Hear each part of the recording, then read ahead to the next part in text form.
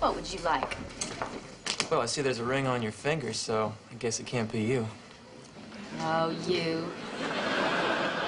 Now, if you keep that up, I'm just going to have to give you a whole lot of free food. Oh, man, what a night I had last night. I met the most fantastic woman. I had the most passionate night of my life. We made a connection like you would not believe. Really? What was her name? I don't know. Let's just call her passenger B6.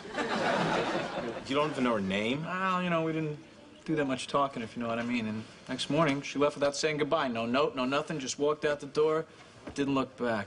Oh, man, that's class. You know what?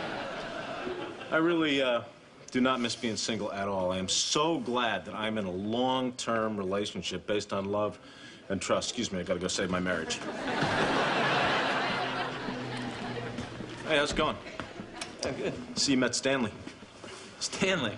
And she said her name is Helen. Well, yeah, it's Helen now. But when we were on the wrestling team in high school together, it was Stanley. He was a small boy, but he was wiry. You know, I think he's got... Oh, geez. She's... I think she's got her eye on you, lucky dog. Have you decided? You know, I don't think I'm that hungry. I'll see you later, dude.